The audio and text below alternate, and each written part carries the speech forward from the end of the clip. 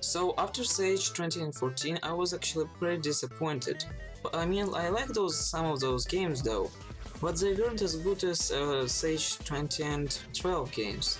And when I heard the news about Sage 2016 coming out on October 15th, I was really excited. And on the 16th of October, because I wasn't on a vacation, I wasn't able to play it then, I looked on the Sage games and I was like, Say what?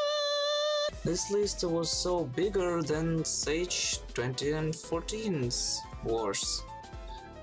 So I downloaded all the games and because many people are discussing about Sage right now, I decided to make my own version of review.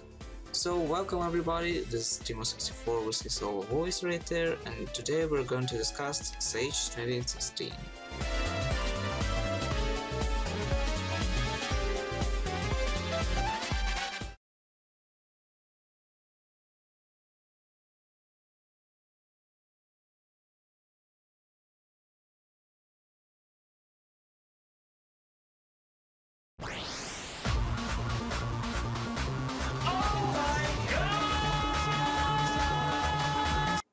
Yep guys, this really happened.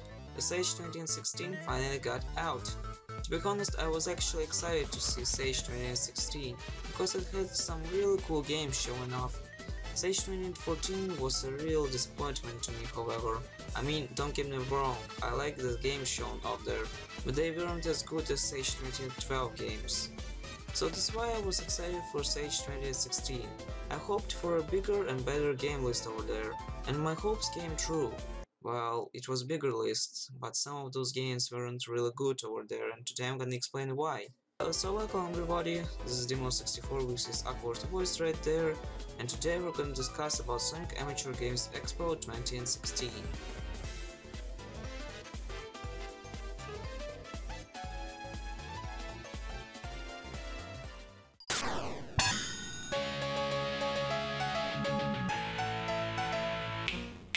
That's what I call music. Emerald Ties. Pretty original name you got there. Emerald Ties was created by Emerald Team. What can I say about this game? Well, it's a basic game with custom Sonic sprites. It also features Sonic 3 abilities, and you still got to finish the level as normal. Oh god, Sonic is pointing finger at me. Okay, I was wrong, this is really new. Alright, if being serious, this fun game has new level design, like where you could see a Sonic game with a Ruins level, except for Sonic 3 Blast and Sonic Adventure. So Emerald Ties has its own enemies, music, and as I mentioned before, custom Sonic sprites. But apart from that, there's nothing really much else to see. I'm giving it 9.5 out of 10, because it has a bunch of new designs made completely from scratch. Well, let's get to another game, shall we?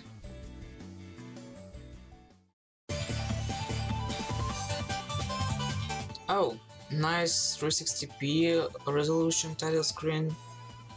I might take it. Sonic Mania fan game, made by YesMan 10.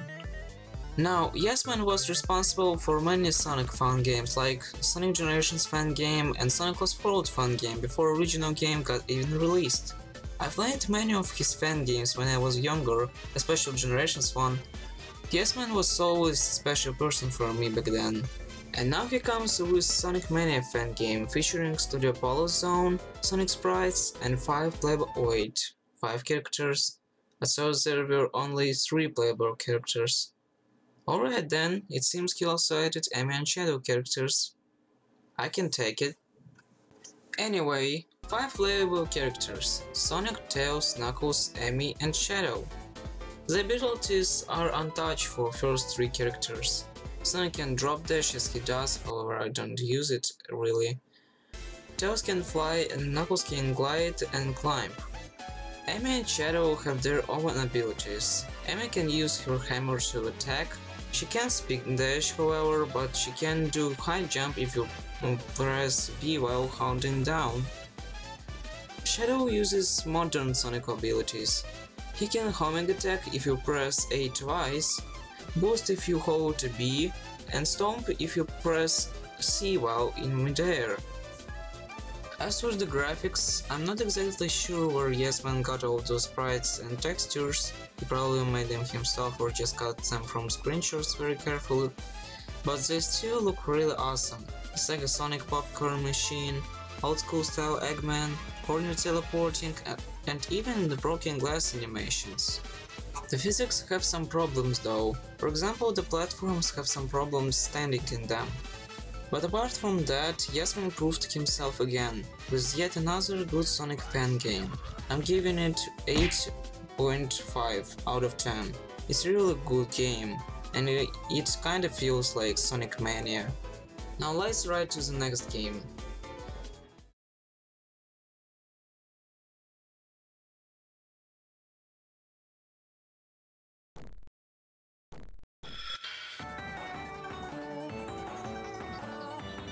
Next game is Sonic and Tails. Sonic and Tails is made by Core Team, which have Blue Core as a main leader. Blue Core was actually known as creator of Sonic 4 Remastered for Sage 2014, which was awkward, but it looks like he's serious with programming now. This fan game has only one level, Sign Coast, which is planned as a second zone in the final game I believe. The game has a basic Sonic design with Sonic 3 abilities. The music overall is good, however title screen sounds a bit odd. The level design is impressive. Sonic's Blue Trail looks neat by the way. Nothing else much to say about this demo. I've seen the pre-stage demo and it looked very different, so as I can say, the work has improved for good. I'm giving it 9 out of 10. This demo is good, but too short. Now, let's move to another game. Simple Sonic Worlds and Not So Simple Sonic Worlds were made by Lake Fepard, the same guy who made Sonic Before the sequel, After the sequel, and Chrono Adventure. There's nothing really much to say about this fan game, and it's not even a fan game. This is just a template for those who want to make Sonic fan game on Clifton Fusion. And I gotta say, he's got really nice template for beginners.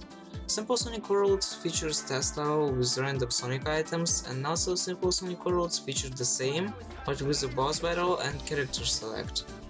Not gonna give it a ranking system because it's just a template, but still deserves some feedback.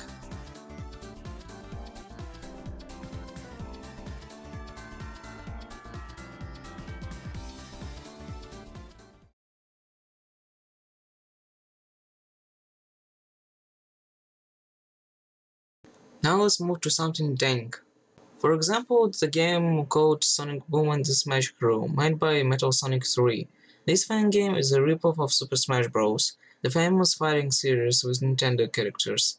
I actually saw the gameplay of this fan game like half of a year ago, but I wasn't really interested in it back then. Even if this game is dank, it still controls pretty good. We have Angry Sonic, Annoying Tails, Fabulous Knuckles, Awkward as Hell Amy, and other non-Sonic Boom characters like Shadow and Silver. As weird as it sounds, this fan game features missions where you can challenge yourself. These missions aren't really hard, but still fun to play. You have game-length missions where you have 3 lives and you need to get to the goal, and fighting missions where you fight someone with some challenging added to it. I'm giving this fan game 9 out of 10. Even if this game is annoying, it still deserves some attention.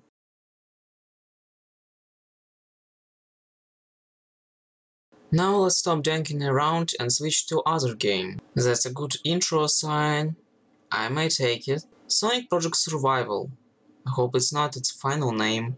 Sonic Project Survival is a fan game made by Team Survival, which has the Blue Renegade as a main leader, who was known as the creator of Sonic Adventure Emerald, which was shown on Sage 2014 as well. Well, I knew Sonic Adventure Emerald for a really long time, since 2013, so of course I was excited to play Sonic Project Survival, and that game was actually really amazing. We only got Sonic as a playable character, but we still can see other characters like Tails and Knuckles in the hub world. So we've got 3 acts and a boss battle. Oh, I see what you did there, Renegade. This game has classic old-style Sonic gameplay along with Sonic 3 abilities, and will also have snowboarding physics, which needs some rework because I can barely jump anywhere while surfing. The level design is really stunning, by the way, so I don't have any problems with that. I'm giving it 9.5 out of 10. Bartman really proved his work again.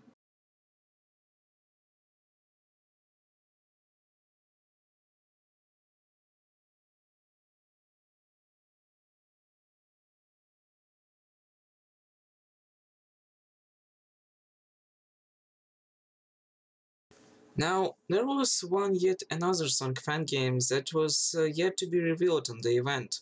Many fans were excited, and they wanted to know what this game is actually. And that game became Sonic Utopia.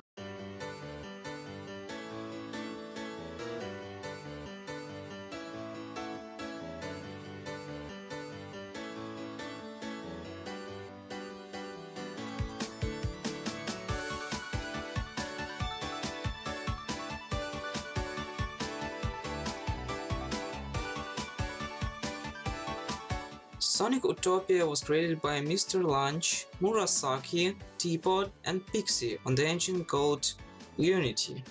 As the description says, nearly everything in this demo from art to sound to the gameplay engine was made completely from scratch. And yeah, it was really made completely from scratch. I didn't even repeat that if the description says it anyway. This game has beautiful graphics, music, and awesome gameplay. The models in this game are really cute, especially with their animations. And I don't know why, but even on the lowest graphics look beautiful on my PC with a nice frame rate. These are really good news, because as I mentioned before, the graphics look beautiful. You've got custom classic Sonic with custom physics, and you have many ways to go to the finish. This is an early demo, but this early demo is really gorgeous. And when I played all of that game, I was like, 10 out of 10, 10 out of 10, 100 out of 100, best game, best game. I'm giving it 10 out of 10. It's really awesome game over there, and if you didn't try it, you should.